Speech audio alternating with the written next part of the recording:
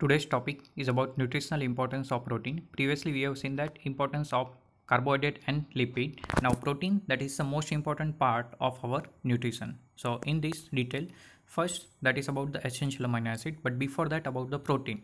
So, protein forms the building block of the body tissue.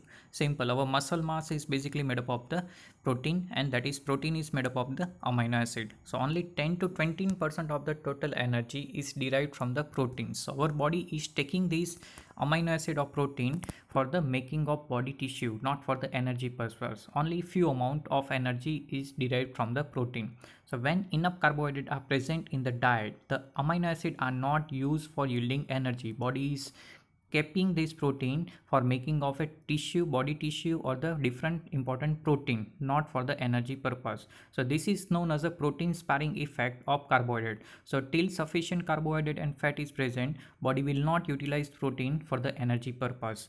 But during scarcity or during starvation, when exhaust of that carbohydrate and lipid, during that time amino acid will further utilize for the energy purpose or energy source. So protein are the only source of essential amino acid. Now this protein is basically made up of the 20 amino acid. These 20 amino acid, based on the nutritional importance, it is divided in a 3 category: essential, non-essential, and semi-essential.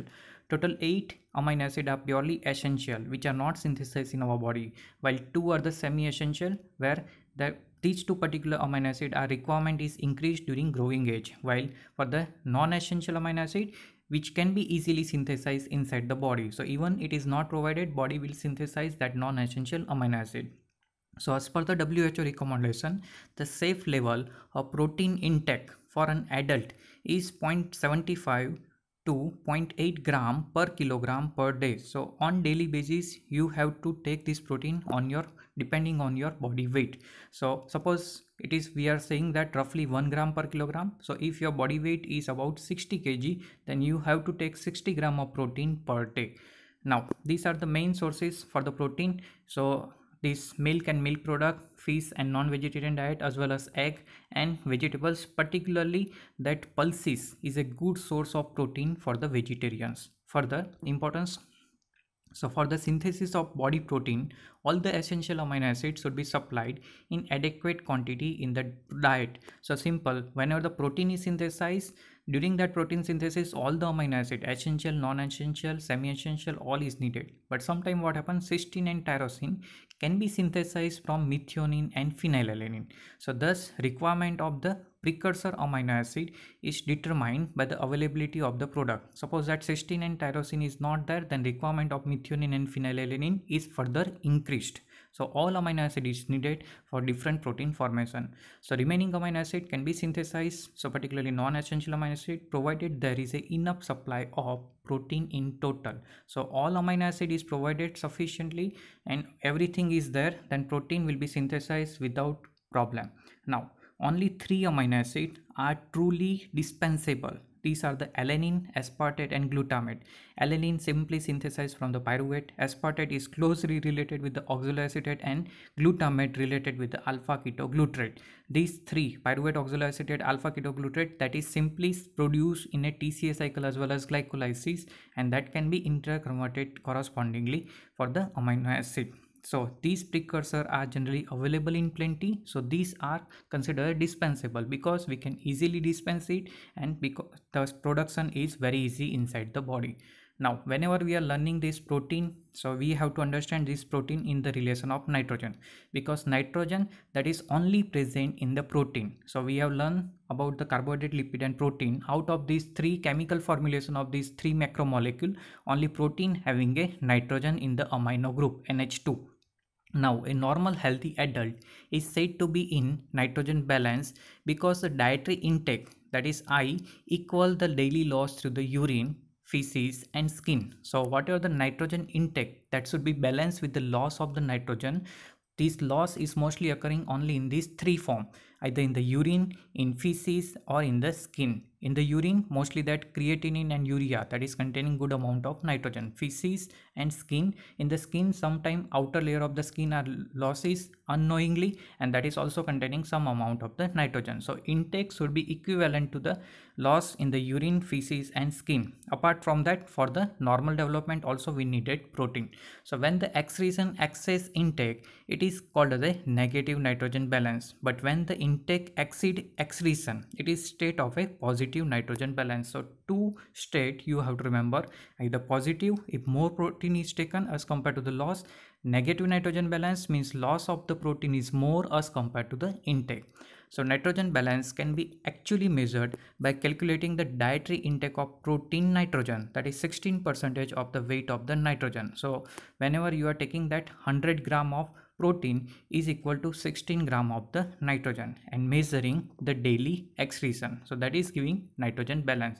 So some factor which are affecting this nitrogen balance, so you have to remember growth, during that time positive nitrogen balance, hormone, in that two type of hormone, growth hormone insulin and androgen promote positive nitrogen balance, while corticosteroid causing a negative nitrogen balance. Pregnancy, during that time growth and development, so positive nitrogen balance due to the growth of the fetus. Convulsions, a person convulsing after an illness or surgery will be in a positive nitrogen balance. Simple. Recovery, during recovery phase tissue is regenerating, and so regeneration of tissue, definitely it is creating positive nitrogen balance, so due to active regeneration of the tissue. Now oppositely, acute illness, negative nitrogen balance is seen in subject to immediately after surgery, trauma and burns. So in trauma or burns, whatever tissue loss or tissue injury, and during that time loss of tissue, that is creating loss of the nitrogen.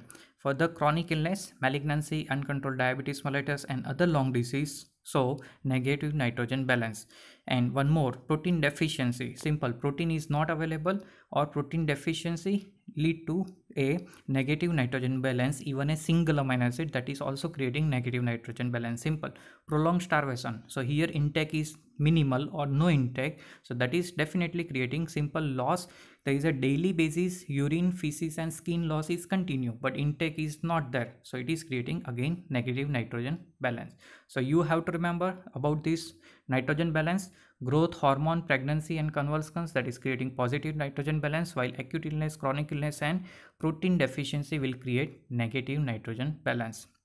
Now maintenance, so one has to satisfy the need for nitrogen intake, which are obligatory nitrogen loss. So on daily basis nitrogen loss is about 3.5 gram.